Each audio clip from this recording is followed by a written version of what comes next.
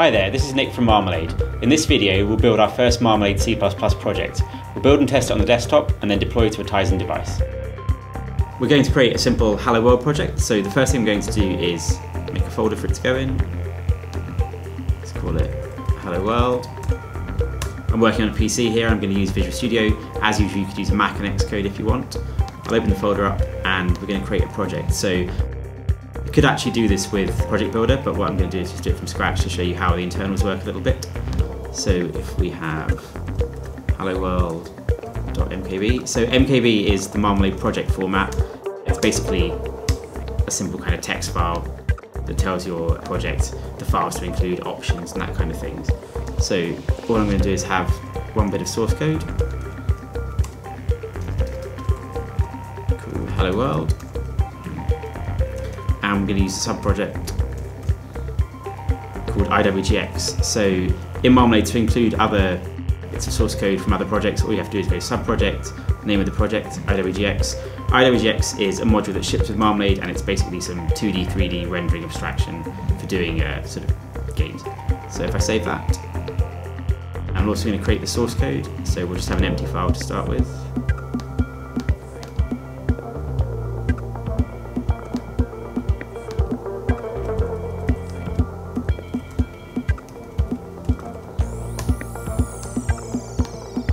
And if I right click on the project here, you can see I could build and run straight from here. I could open with different IDs that I have. By default, it's going to open with Visual Studio 2010 Express that I've got installed. And it's basically built a Visual Studio project and pulled in all the different parts of the Marmalade APIs that it needs. So on the left here we can see this is our Hello World project, this is the source file and the project file that we just created.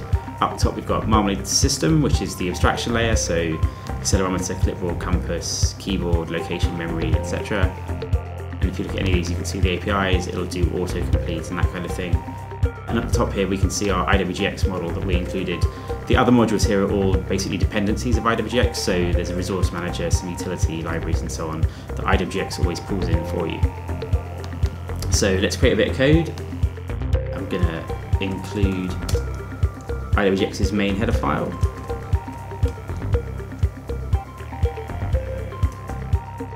And we have a regular main function, so this is standard C++ main function. This is the entry point to your app. What we're going to do is do IWGX init, so this initializes our drawing library, and at the end we want to terminate that.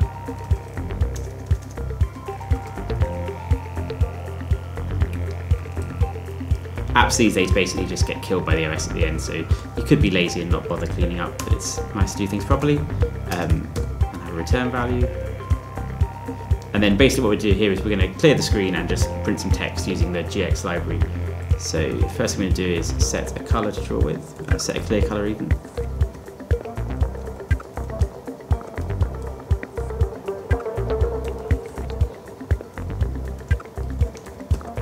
So we're setting the clear colour to blue basically, and then the third part is the alpha component, so it's going to be visible rather than transparent. And then we'll just have a while loop in which our app runs. One interesting function I'm going to use here is this S3 device check quit request. So this is basically a function that checks if the OS has told us to close. So this will basically get triggered if, for example, the user presses a close button on the app, or if the OS is running out of memory and decides to kill you. Basically this makes sure that we quit nicely whenever the OS wants us to. And then we'll clear the screen. Print something.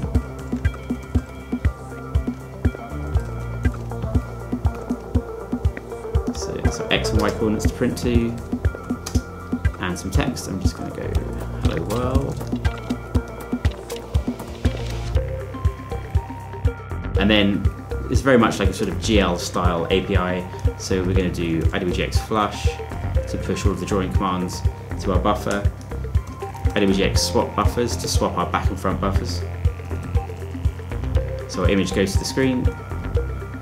And then one final interesting thing is we have S3 device yield. So basically this is a function that gives a little bit of time to the OS to make sure that it does everything it needs to. So on some platforms this won't really do very much, but on some this is where callbacks will happen. This is where the OS has time to interrupt your app and do various things. So without calling this fairly regularly, your app could freeze up. I'm going to build this for desktop first. So x86 is the Intel architecture for running in the simulator. I'll do a debug build. Just hit F7 to build. This is where we see if I've typed anything wrong, which I haven't, that's unusual. Hit run and it'll launch our simulator. So the simulator basically lets you simulate different kind of apps and different devices. Just change the resolution here, I think.